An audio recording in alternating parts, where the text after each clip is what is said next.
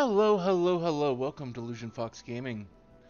Today we are doing the dawntrail quest, A Sordid Situation.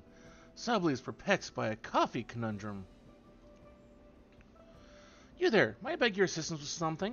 I was taking a stroll through the valley the other day when I discovered coffee beans scattered in the brush with not a coffee plant in sight.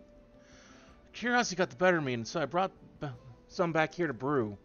The taste was simply exquisite. I'd like to acquire more, but therein lies the problem. I found the beans in Chabameki, an area south of here known to be the territory of mountain bears. They'd tear me to shreds. Someone tells me you can manage the trip there. Here. Take these smoke bombs to drive back the bears and bring back whatever coffee beans you can.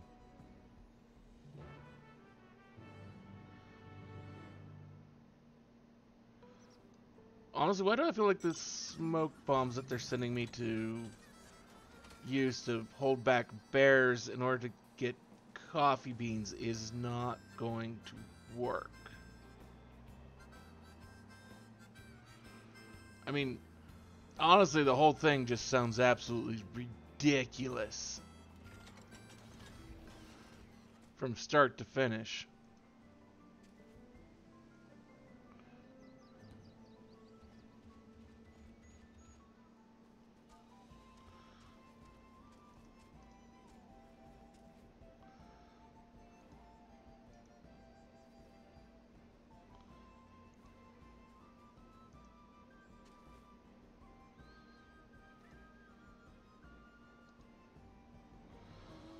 Well, okay. Worked in the game better than I thought it would.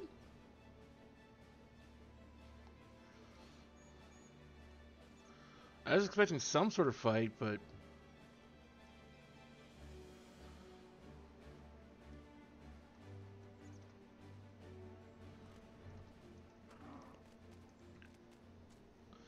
wonderful, you've returned. I'm glad to see you still have all your appendages. But tell me, were you able to find more of those wondrous coffee beans?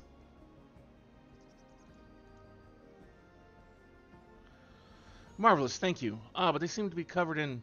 Is that soil? What appears to be dung. That would explain... Aha!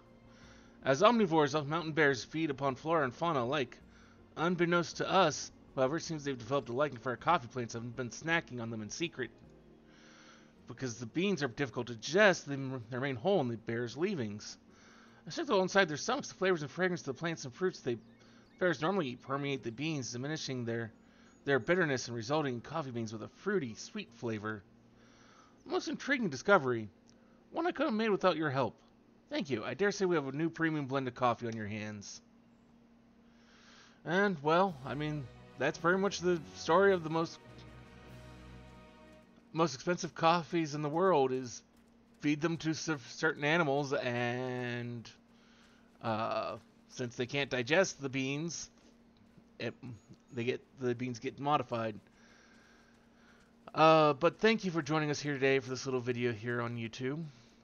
Hopefully we will see you again either for another video on YouTube or maybe one of our many streams over on Twitch, where we stream on pretty much a near daily basis.